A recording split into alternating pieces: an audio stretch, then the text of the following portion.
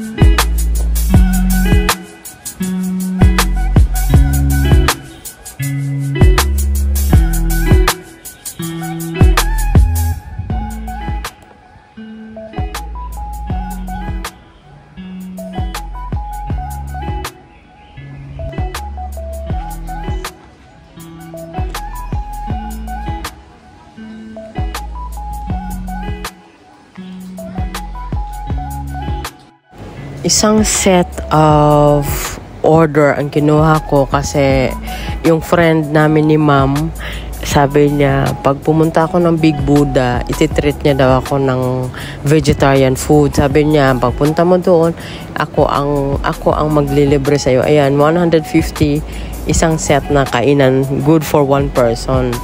So ayan guys, na-enjoy ko yung pagkain, lahat ay vegetables. So yummy. And yan yung kaugalian ng Chinese na after nilang mag-worship ng Buddha or magpaisan, after that, kumakain sila sa vegetarian restaurant. So, ayan. Ang sarap yan ng pagkain nila. Lahat mainit pa. So, ang weather pagpunta ko is very foggy and windy. So, tamang-tama yung pagkain ko. Mainit, may soup, may vegetable, may rice. So, ayan guys, na-enjoy ko yung pagkain. At thank you po sa kay Ma'am Mandy, one of our friends na very generous.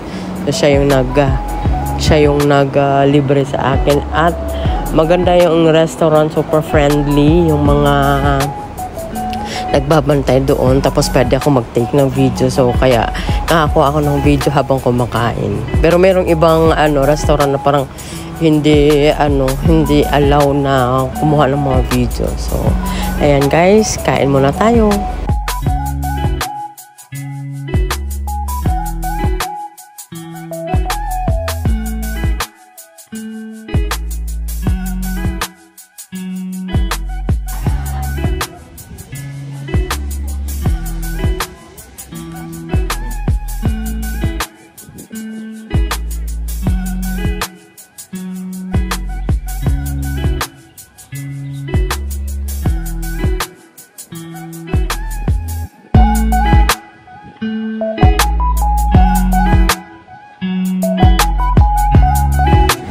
So, ito yung tinatawag nilang Ngongpin Village kung saan pwede kayong bumili ng mga souvenir items, iba't ibang klaseng souvenirs like bag, keychain, magnetic yung nilalagay sa refrigerator.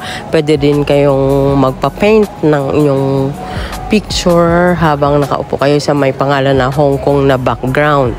So, yun yung makikita sa Ngongpin Village.